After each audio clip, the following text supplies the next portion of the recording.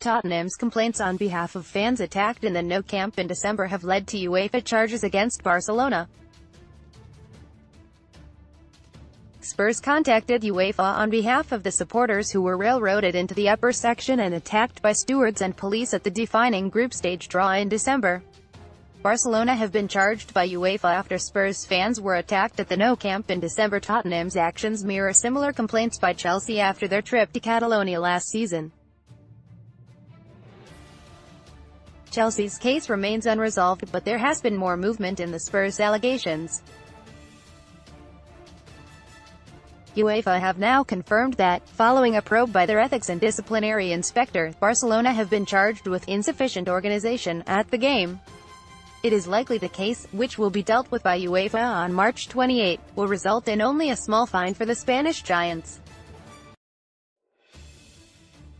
Police and stewards attack Spurs fans during Champions League clash. Chelsea fan Colin Twyman suffered a fractured cheekbone after being hit by Barca stewards last season, but Tottenham's decision to publicly back the fans and lobby on behalf of the Tottenham Hotspur Supporters Trust, who catalogued a dossier of incidents, described the trip as one of the worst we have experienced, has at least been rewarded with some action.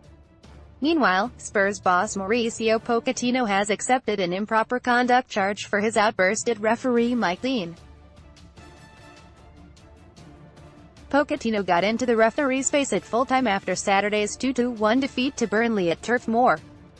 The 46-year-old could now get a touchline ban but is entitled to a hearing with the FA's disciplinary panel.